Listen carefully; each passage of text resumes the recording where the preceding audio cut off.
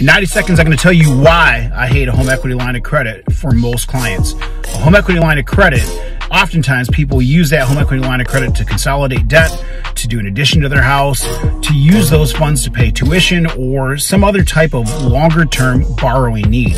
The problem with the line of credit is the line of credit is meant to be used for short-term borrowing, not long-term.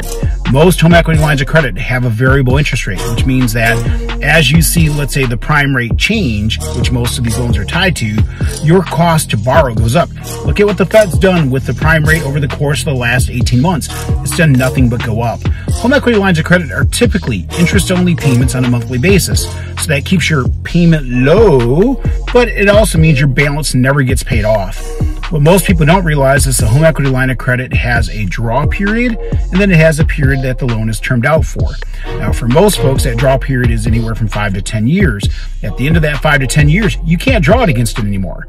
You have to actually start to pay the balance back.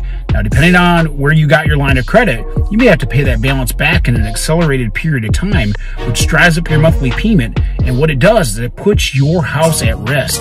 So if you have a need for a long-term purpose, meaning let's say you're going to do an addition or something like that, be careful with a home equity line of credit. You can end up hosing yourself in the end and potentially losing your house.